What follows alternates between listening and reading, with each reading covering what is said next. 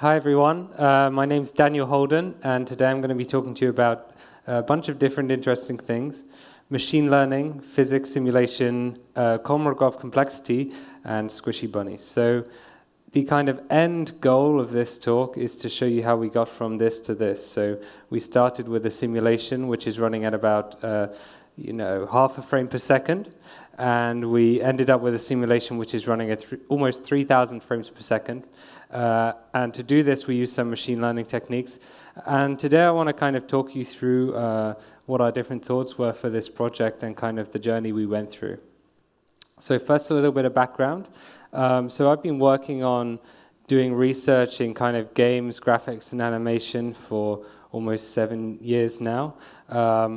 And what I'm really interested in at the moment is how can we use machine learning to help game development scale? So games are getting bigger, they're getting more complex, they're getting more expensive, they're getting harder to build, and how can we use machine learning to make this easier? So I think probably all of you have seen something like this. So it's a budget sheet. It says how much computation time and how much memory you're allowed for all the different systems in the game. And actually contains another secret column. So here we have the quality budget, and this one there's no kind of numerical value to. It's more like you go to your lead, or you go to the designer or the producer, you show them the system, and there's like a kind of yes/no switch which says, do you reach the quality budget or not? And we were thinking about these budget sheets and kind of asked ourselves two questions. One is, what if these first two columns didn't exist? So what if we had no limit on memory or computation time? What might we do to try and achieve the highest possible quality? So what sort of techniques could we take from different industries, like the film industry, elsewhere? And secondly, what if we could specify our memory and computation budget and somehow automatically test it against some quality budget? Without getting someone else involved. So what if we had these sort of sliders we could slide and see, okay, with this system, we're reaching the memory budget and we're reaching the quality budget, but maybe not the performance budget. If we slide down the computation, maybe the quality goes down, these sorts of things. And more concretely, like how could this work? How could we build systems like this? So basically what we want is we want adjustable systems. So we want systems where we can adjust the memory usage, we can adjust the computation time, and as a result, the quality changes. So lots of our systems in games are already like this. For example, we have physics simulations where you can dial down the number of iterations or the number of time steps, or we have rendering problems where we can use a simpler, cheaper rendering algorithm to try and achieve the same effect, so the quality is worse.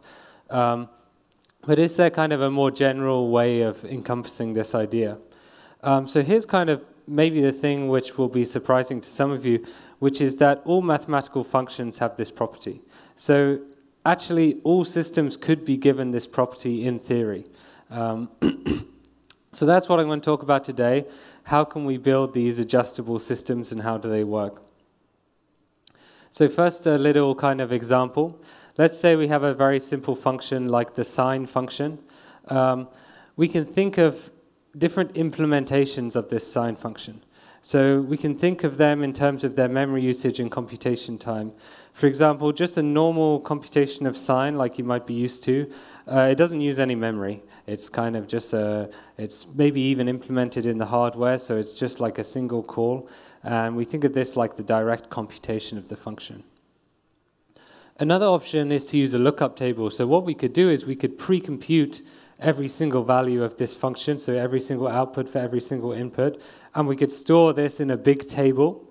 And then at runtime, when we want to know the value, we just jump to the position in this table we need, and we get the value instantly. So for a function like sine, this might seem odd, but you can imagine for a very complicated or expensive to compute function, this can be a lot faster, because all we need to do is jump directly to the answer. The problem, of course, is that now, one, we have to pre-compute all these values, and two, we have to store them all in this big table. So in a way, you can think of this like trading memory for computation time. So here, it's using lots of memory in exchange for very fast computation time. We can also think of some things which are in the middle. So, for example, we can do cached computation where for inputs we've already seen, we compute it and then we store that in a lookup table. So here we can see that if we've already computed the answer for a particular input, we can get it straight away. And the exchange is that now we have to store all these answers we've already computed in a table. So it's somewhere kind of in between in terms of computational cost and memory usage. Another option is function approximation. So here what we can do is we can find a function which gives a similar result but is less expensive to compute. And it might be unintuitive where the memory in this comes in. Actually, for example, this is an approximation of the sine function I found. And here we have these constant values. So these are actually the memory, these kind of additional constant values. And if you extend this function approximation to more complex functions with more inputs and more outputs, you'll see the number of these constant values will grow. And actually, you can end up using a lot of memory. So that gives you a sense of how we can actually make different programs on these axes. So what other sort of programs can exist on these axes? Because if we can find these generic programs which can exist on these axes, it's very powerful because it doesn't matter which system we're modeling. So there's actually a huge class of these programs which we often ignore in game development. And these are basically machine learning algorithms. So the idea is that we pre-compute this function offline for many different input values. And we use this as a data set to train a machine learning algorithm. So we have our pairs of inputs and outputs. And after this, we can exploit the fact that different machine learning algorithms have different computation and memory characteristics, and this can put us in different places on this graph. There's actually some nice additional advantages to this approach too. So, for example, we can use a more expensive version of this function when we compute it offline. So if we want to achieve the maximum quality, we can use a very expensive version of this function, because if we're computing it offline, it doesn't matter how long it takes, up to a point. We can also use our prediction accuracy as a proxy for our quality.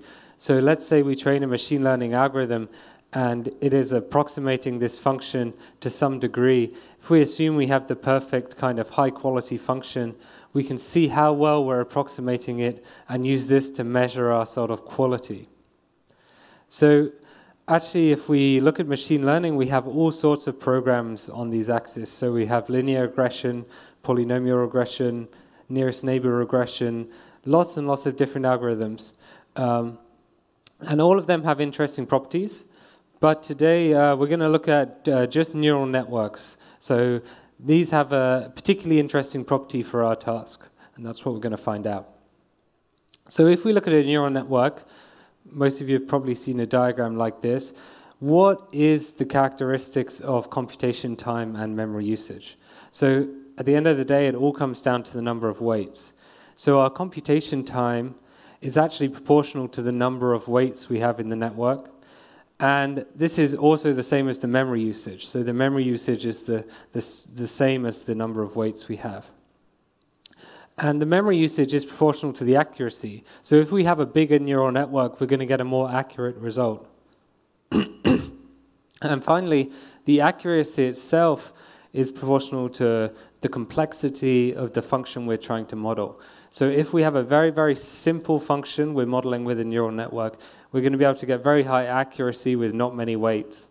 On the other hand, if we have something very, very complex we want to produce with the neural network, we're going to need a lot of weights. So we can think about neural networks as lying on the sort of diagonal of this graph, where the diagonal is this kind of complexity. So neural networks are going to slide up and down on this diagonal depending on the complexity of the function we're modeling. If we have a very, very complex function, the memory usage and computation time is going to be very bad, whereas if we have a very simple one, we're going to hit this sort of sweet spot where computation is very fast and we don't use very much memory. So when complexity is low, we're going to hit this sweet spot. That's cool. But what actually is complexity in this case? And can we actually measure it? So can we have a function or something like that, a system in a game? Can we measure its complexity to get an idea of how well neural networks are going to do? So that's where Kolmogorov complexity comes in. So this is a kind of theoretical, abstract measure of complexity, and theoretically it's defined as this. It's the length of the smallest program which can produce the given outputs for the provided inputs. So that sounds kind of odd because it's like the length of a program. But this is the definition of this complexity, and we'll see how this makes sense. And there's a couple of kind of caveats. The first is that it doesn't actually matter which programming language we use in this case. There's some proof which shows that it's invariant to whichever program we use up to some constant. And the second thing is that we're not allowed to open files or communicate externally in any way. All the data we need has to be embedded in the source code of the program. So let's have a look at some examples. So here we have a string, it's just A and B repeated. And this is not a very complex string. The function which produces this string is not very complex. We can write it like this. It's just a simple loop which prints A and B. On the other hand, if we have a string which is all these different random letters, there might be no program which can compute this easily. The best thing we can do is just print it out verbatim. So we can see already there's sort of something interesting here, which is that if we have a function which is less complex, it means we're doing more computation. Whereas if we have a function which is more complex, we're doing memorization instead. So we're just memorizing the output. So as a little aside, why does the programming language not matter? Because we can imagine we have this string A, B, A, B, A, B, and we have a programming language we built ourselves where the function for producing this string is some very long, pointless function name. On the other hand, we could have this random string, and we could have a built-in function which prints this out with a very short name. So it seems a bit odd that it doesn't matter about the programming language. So is this really like less complex? So the kind of proof or the trick here is to say that we need to add the compiler to the length of the program. So all these built-in functions, everything like that, it needs to be added to the length of the program. So now if we have any long random string, it's going to need to appear in the source code of the compiler. So up to some point when we have a very long kind of random thing, it's going to result in a very complex compiler which has to memorize it. That's just a little aside. So let's have a look at some more examples. Let's say we have this image here of this bark. So do you think there is a simple program which can generate this image? So not really, right? What we have to do is actually memorize this kind of texture and print it out verbatim. So there is some sort of patterns in the bark. Maybe there's something we can do. But if we really want to produce this image, we're going to have to write a complex program which memorizes a lot of things. And what about an image like this? So this is much less complex, so I think we can all see that we can imagine a program with simple rules which can generate this image. So yeah, this one has simple rules that can generate it, and we can see that natural data kind of textures and that sort of stuff, it often requires memorization. Let's look at a couple more examples. So what about this image, this animation? So I think most of you have guessed this is not complex because this is a fractal, and we know that programs which generate fractals are generally pretty short.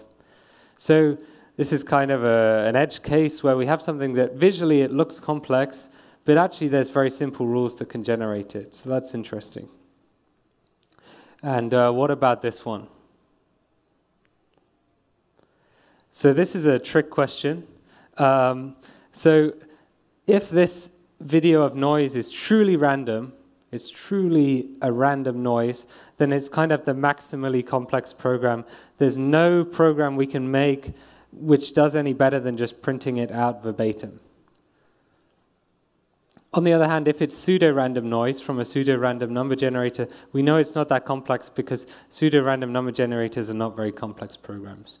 So here we see that, like, even though it seems intuitive, there are these edge cases which can confuse us. And in the kind of pathological case of this noise, it's actually completely impossible to tell whether this is a complex thing or not a complex thing. So I think at the high level, with all the edge cases and everything like that aside, a general way to think about the complexity is how compressible is the data which is produced by a function? How much memorization is required by a function? Or maybe even more, how much information exists within a function? So these are all very abstract conceptual things, but how does this actually work in the real world? Like, can we use this idea of complexity with a real game system like the ones we build in our games? So let's look at our budget sheet and we can think of some different candidates. So one interesting candidate is physics simulations. So why is this? Well, they're a large isolated game system, so they have some sort of input and output which we can isolate. They can be computed offline and at a higher quality, so we know we can get really high quality training data. And they don't do any memorization. So usually these systems, they memorize a bit of state, they cache a bit of stuff, but they don't memorize anything aggressively. So it seems like a good candidate where we can try and add some memorization to get some more performance. So how are we going to set this up? Well, we have our physics simulation. We can think of our physics update being the mathematical function. So here we have something like the vertex positions and the collision geometry as input, and the next frame's vertex positions are going to be the output. And this is going to be our mathematical function. So the first thing we need to do is we need to convert the inputs and outputs to these big vectors. So it really needs to be a mathematical function that takes a big list of numbers as input and outputs a big list of numbers. So we can take all the vertex positions and just flatten it into one big vector. And we can do the same for all the objects in the world which it might collide with. We can put all their properties, like their position, their radius, etc., into one big list. And now now we really have a mathematical function, which takes a list of numbers and outputs another list of numbers.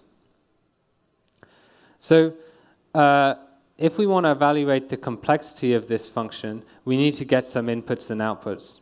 So what we can do is we can just evaluate this physics function over multiple different frames, and we can concatenate all the different vertex positions into one big matrix. So once we have this matrix, we can ask what the complexity is.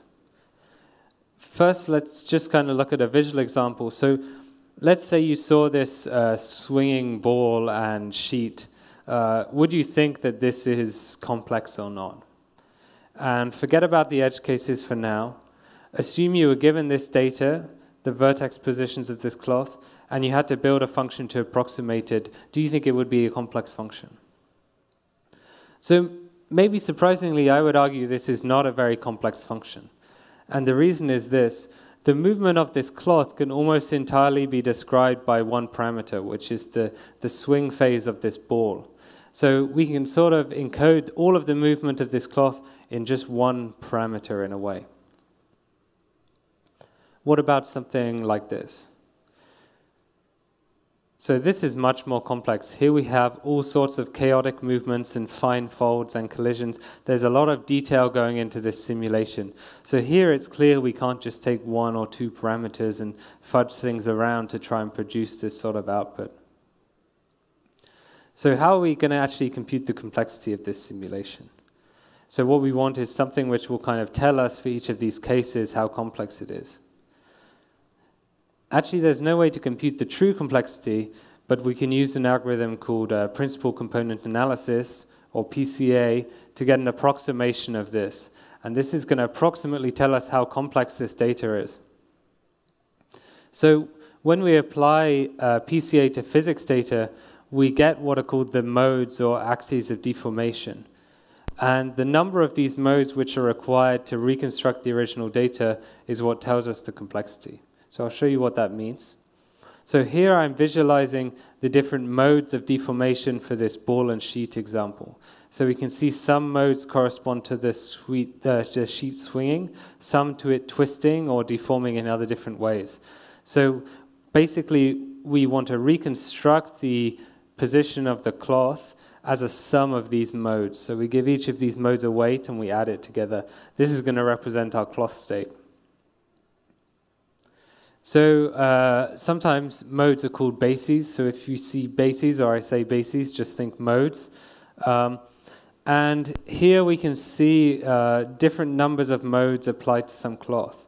So we can see here that if we reduce it down to just 64 modes, there's some loss in detail, but we still have roughly the kind of rough details preserved.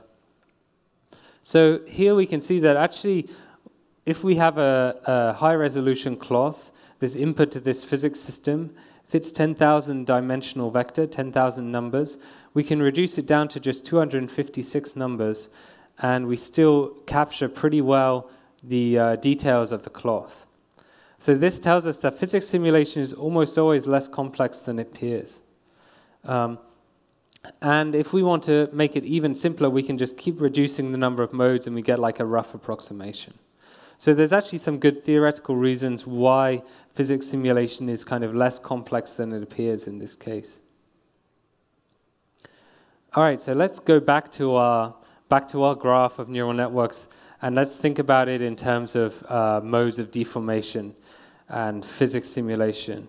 So here we can see that if our modes are low, we're going to hit this sweet spot, basically. So here we can replace complexity with modes. Given a small number of PCA modes, neural networks should perform well. All right, so that was all kind of theory. So let's actually do this. Let's see what happens. So we're going to do two different applications. One is going to be on some cloth simulation, like I've shown. Another is going to be on soft body deformation. So we can put the two in the same package because at the end of the day, the input and output is just the vertex positions. So first we need to gather some training data. So we need to have a physics function which we can evaluate offline. So it's natural to ask, can we actually use the in-game physics simulation we use now for cloth? So here's an example from Origins. So we can see it's looking pretty nice. But if you look closely, you'll notice that there's actually self-intersections of the cloth, and there's other kind of problems which appear as well if we're looking for really high-quality simulation.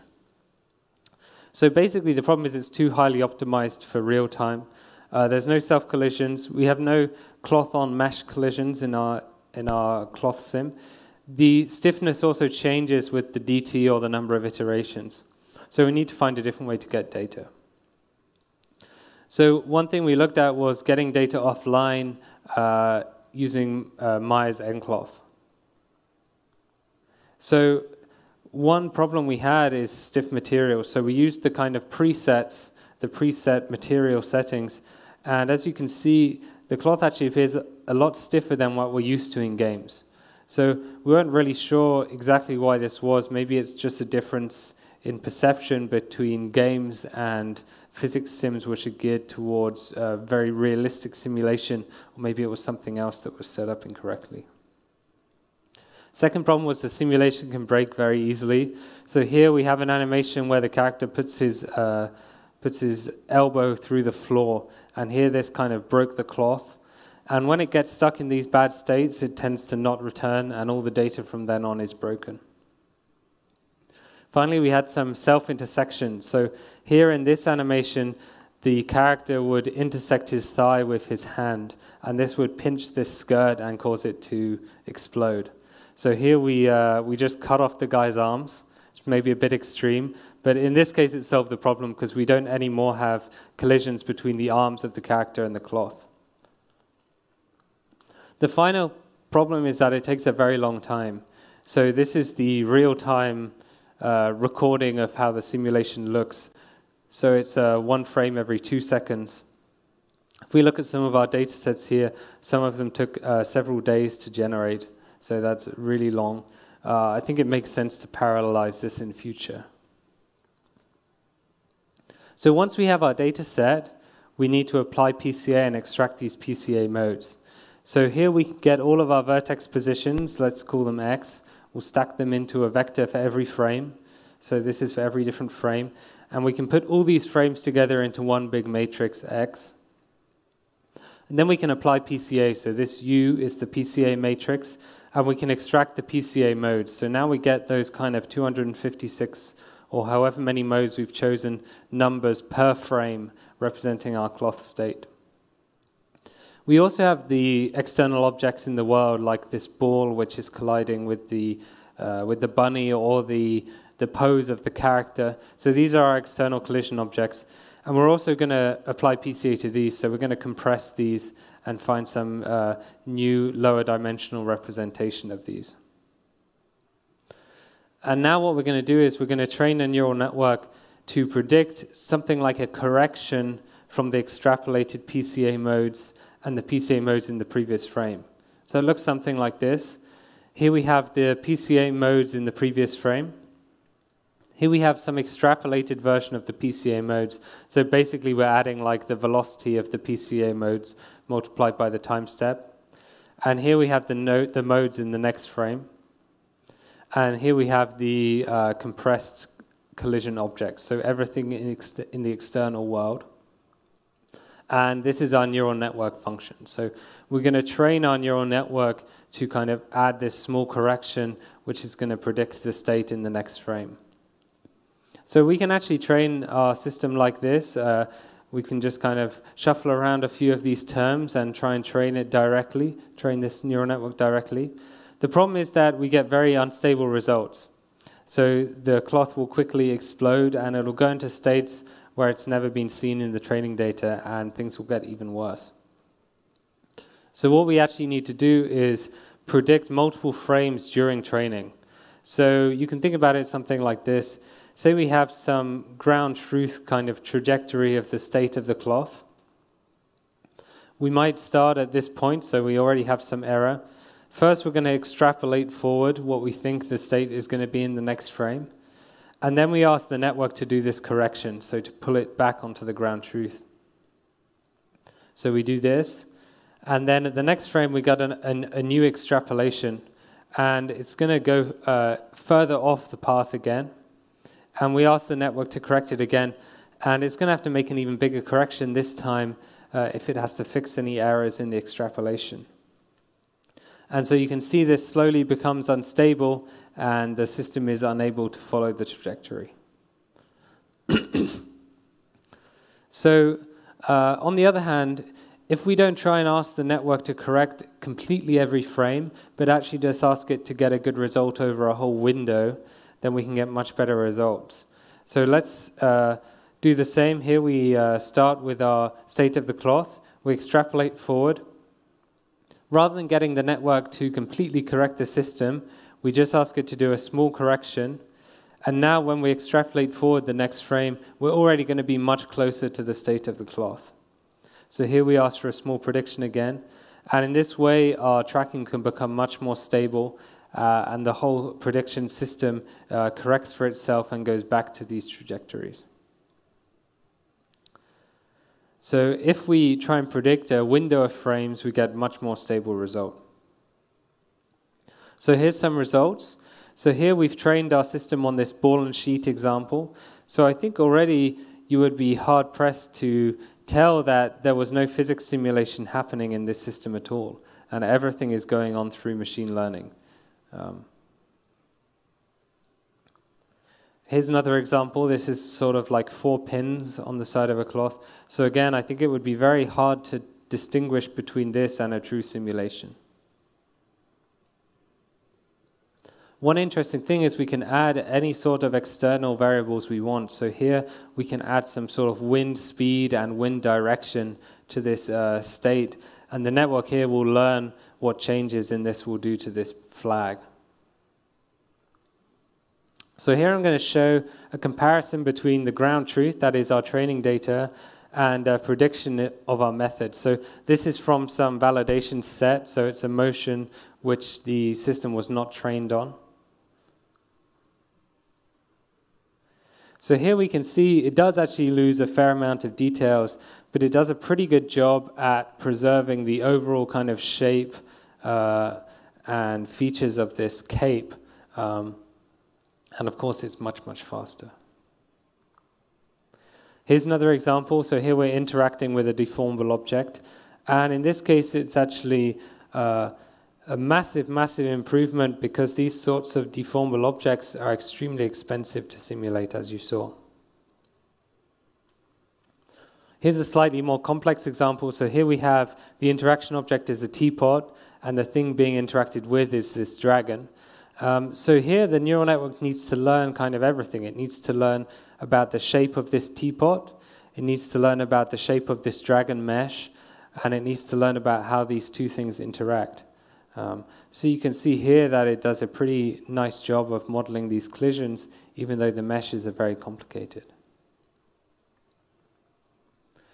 One of the cool things about this system is that the CPU cost of doing the simulation, it no longer depends on the vertex count. It only depends on the number of modes we use. So for a neural network, it is kind of the square of the number of modes we use. Of course, at rendering time, we still need to pay for how many vertices we use. So the GPU cost is the number of modes times the number of vertices. And you can see that if we use just 64 modes, then the evaluation time is extremely fast. So it just takes around 35 microseconds. So this is very, very fast. On the other hand, if we use 256 modes, the computation time starts to grow, and we sort of start to hit what is roughly the budget for a kind of AAA character update. So we're still within game speeds, but as we add more and more details, we start to push the limits. Of course, it's still thousands of times faster than the training data, but the training data was very slow with very high quality settings. So here's a comparison between the different number of bases you use. So you can see here that if you reduce just down to 64 bases, you get a very, very rough approximation of the cloth. But this might be interesting for like levels of detail or different characters or physics simulations which are far away. They don't require the same amount of computation. So here we really do have this kind of sliding scale of computation and memory usage. So what happens if the input is really far from anything we've trained on? So basically it can be unpredictable. In our cases, most of what we found was that it does something fairly sensible-ish.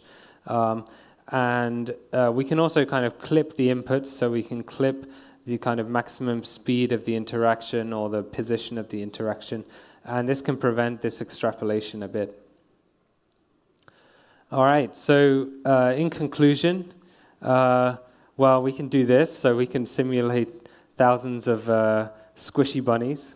But perhaps more interestingly, this sort of budget sheet we talked about at the beginning, it is possible. It is possible to build systems like this in a generic way. However, getting the training data is not always easy. So in particular, in the case of physics simulation, there's lots of difficulties you need to overcome. More complex systems get difficult to improve upon. So we saw there was this sweet spot with not very complex systems where we can get really incredible performance. So it's important to identify how complex you think the system is going to be, or try and get some sense of that when you apply these approximations. And the accuracy is often a poor proxy for quality. So if we remember when we trained our neural network on a frame-by-frame basis, even though the loss of the training went very low, when we actually ran our system, it was hugely unstable. So in this case, the accuracy was a very poor evaluation of the quality, but maybe we can tweak things and try and get a better approximation.